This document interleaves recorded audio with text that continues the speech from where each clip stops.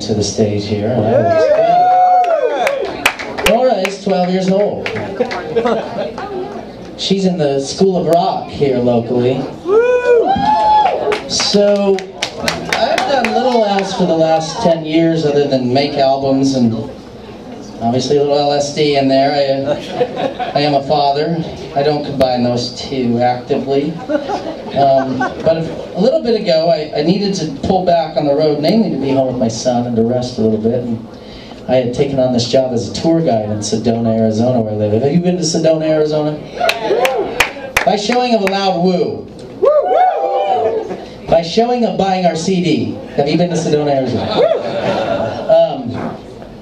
And I had Norah's father on a ride, and we got talking, and I would always ask people where they were from. You know, you're going to make some small talk on a 3-hour Jeep ride with a stranger. And he said, Cleveland. I said, oh, we're going to be playing in Cleveland in November. And he said, where? And I said, well, Beachland.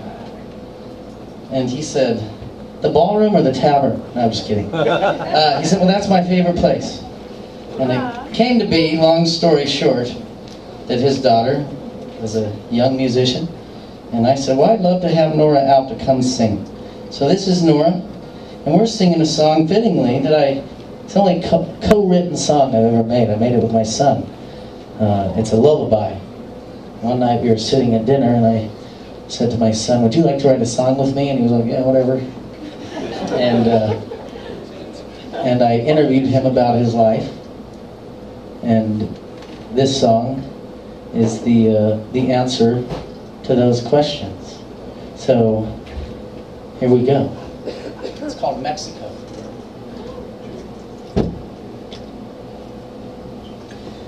You ready? Yeah. When I was a baby. Hey, that's my bad. When I was a baby, my mom wrapped me in blankets. Now I'm feeling shaky, and I can't seem to shake it.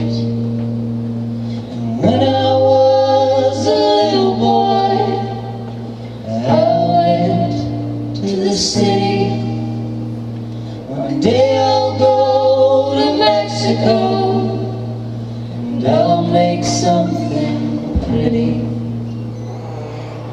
I was under the desert stars. I'd play all night long. I'd dance until the morning, and then I'd sing my song. And when the night returned, I'd do it all again. Go fly, my little bird, just remember where you've been. Oh, I remember my mother, the prettiest I'd ever seen. Oh, she would read me stories until I fell asleep. And now I'm always working, and then I get so tired. But when I see the ocean, I always feel inspired. When I was a baby, my mom wrapped me in blankets. Now I'm feeling shaky, that I can't seem to shake it. When I was a little boy, I went to the city. One day I'll go to Mexico, and I'll make something pretty. Norah Hyman, everybody.